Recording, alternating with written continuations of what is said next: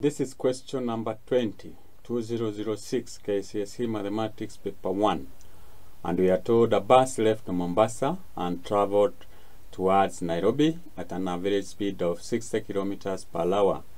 After 2.5 hours, a car left Mombasa and traveled along the same road at an average speed of 100 kilometers per hour. If the distance between Mombasa and Nairobi is 500 kilometers, determine A. Roman number 1. The distance of the bus from Nairobi when the car took off. 2 marks. Roman number 2. The distance the car traveled to catch up with the bus. You get 4 marks. Part B. Immediately the car caught up with the bus, the car stopped for 25 minutes. Find the new average speed at which the car traveled in order to reach Nairobi at the same time as the bus. So this is a section 2 question. Should add up to 10 marks. So if you get all the questions here, you should get 2 marks, 10 marks rather. So we start with part A. We are told to find the distance of the bus from Nairobi when the car took off. So what I normally do to be able to work out this question or this kind of question very comfortably, I make a sketch of the information given. So I'll make a line. So this is Mombasa and this is Nairobi. It is 500 kilometers apart. That's the information given. Then here we have a bus. The bus is traveling at 60 kilometers per hour. By the time it started, the car started the journey, it had traveled for a time of 2.5 hours.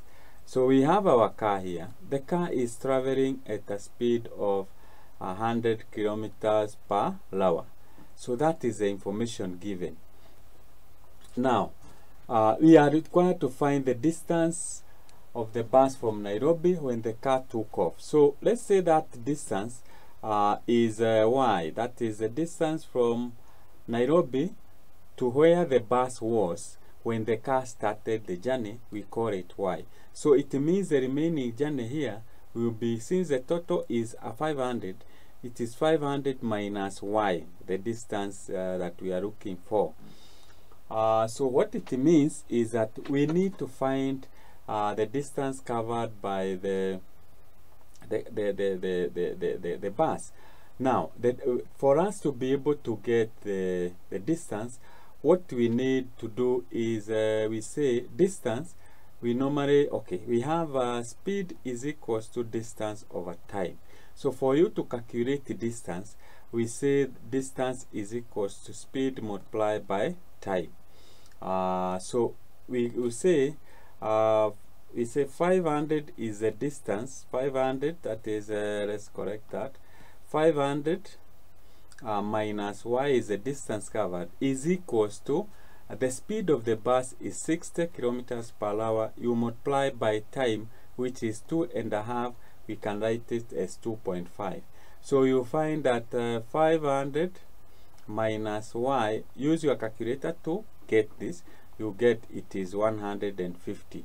So you bring y to this side, becomes positive, and 150 to the other side becomes negative. So y is equals to 500 minus 150, and this will give you 150 kilometers. Not 150 kilometers, but this is 350 kilometers. So that is the distance from Nairobi to where the bus was by the time the car started the journey, 2.5 hours after. Now we go to part B. So this is part A. We go to part B of this question. So we say the distance the car traveled to catch up with the bus. So we can come and say here, this is let's say the distance, that distance be x.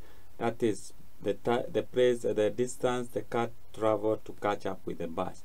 So we can say, since the distance from here to here is, we have already found it is 150, then we can simply say the distance here where the bus was by the time it was 2.5 hours to where the car caught up with it, we say it is x minus 150.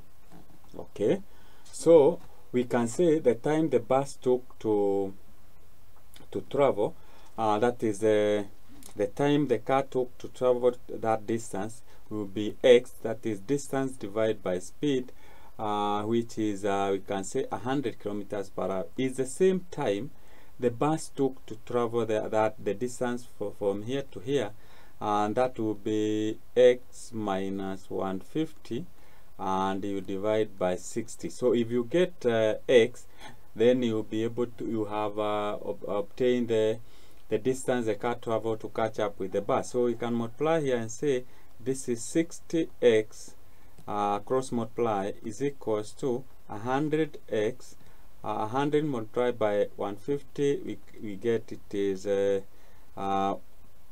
15,000. So we can take 15,000 to the other side, 60x to the right hand side. So you have 100x minus 60 x is equals to 1,500, that is 15,000. So here we will get 40x is equals to 15,000.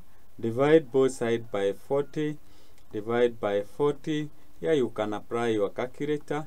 You'll be able to get the value of x is 375, that is kilometers. So that is the distance the car traveled to catch up with the bus. Now that is this is actually Roman number 2. So we go now to part B of the question and see what is required. So we are told immediately the car caught up with the bus, the car stopped for 25 minutes. Find the new average speed at which the car traveled in order to reach Nairobi at the same time as the bus. Now we need to know how do we get, we are looking for speed, and speed is equals to distance over time. So what we need here is from 500 and the distance remaining is 500, you minus 375. So the distance remaining is 5 to 125 kilometers. So it means the distance the bus covered is 125 kilometers to Nairobi. So we can get the time it took, which is now we get it is distance distance which is 125 is correct at 125. The distance remaining divide by speed, which is 60. When you divide that, you can use your calculator, you get this is 2 hours and 5 minutes, because 120 you are left with 5, which you can be able to write. Now we say, so it also since the car took 25 hours, stop for 25 minutes, so you can say 2 hours, let's write it like that, you subtract 25 minutes, so you get this is 0, 4, and this is 1. So it means the time the car took to travel from that place to Nairobi is 1 hour, 40 minutes, which you can write it is 140 over 60, which is hours, which is equals to 1 hour. When you divide that, will give you 2 hours. So now we have time and we have speed. We will be able to get, since we have time and speed, we have time and distance, we can get the speed. Speed is equals to distance over time, which we have the distance remaining is 125.